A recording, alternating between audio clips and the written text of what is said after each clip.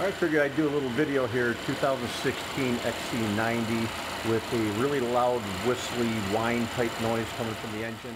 What you're going to do if you get this noise, hopefully I can attach that video, is you're going to take your oil cap and you're going to lift it and see if the noise instantly drops. If it instantly drops, you kind of know what's going on.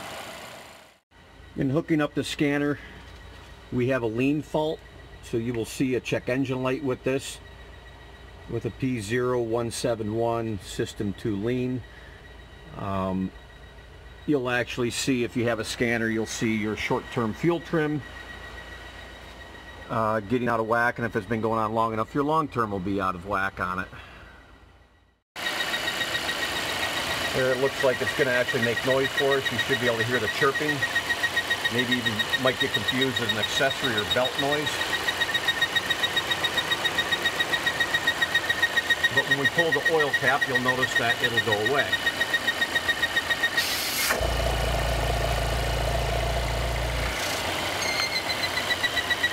And it comes back. Okay, we're going to need to replace the oil trap breather. And let's get started taking this apart. Remove the engine cover with the 4T40 plastic fasteners. Okay, just that simple. Pull the cover off. There are 4 Torx T40 screws.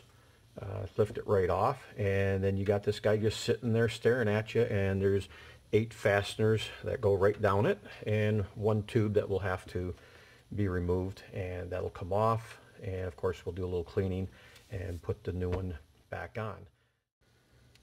Okay, with the oil trap off, this is what it looks like.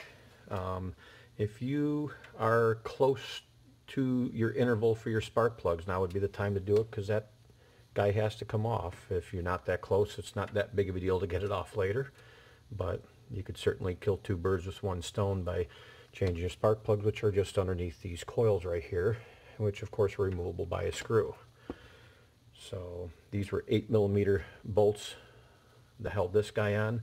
I'm just going to go very gently with a lint-free cloth and a little bit of brake clean and clean the rim of that off so the new one seals on properly. Okay, and putting this all back together, the only thing we have left here is your ventilation tube. Volvo was nice enough, they put a little line right there into the casting. They do this on a lot of their hoses and components, and the hose itself has a corresponding mark, and that was their idea on the assembly, to make sure everything orients in the correct position so everything flows correct and it doesn't touch anything that it shouldn't touch.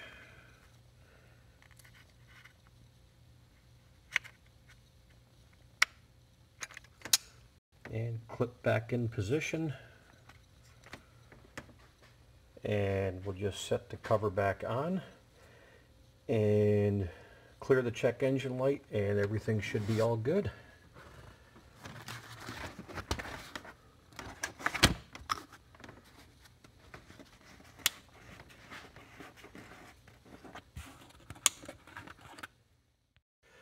As a note with this cover, these will simply push straight down. You'll hear them click, and then I'm just literally by hand taking a socket, and I do about a 1/4 turn, and that should be sufficient. And that should be all good. We'll test fire it up and we'll listen for a noise, and like I said, we'll clear codes and drive it.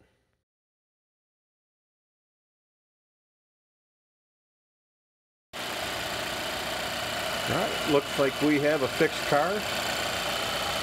Replace the oil trap, and the high-pitched whine is gone. I've been running it for a little while and have not heard it since, so a little bit of driving and looks like all is well.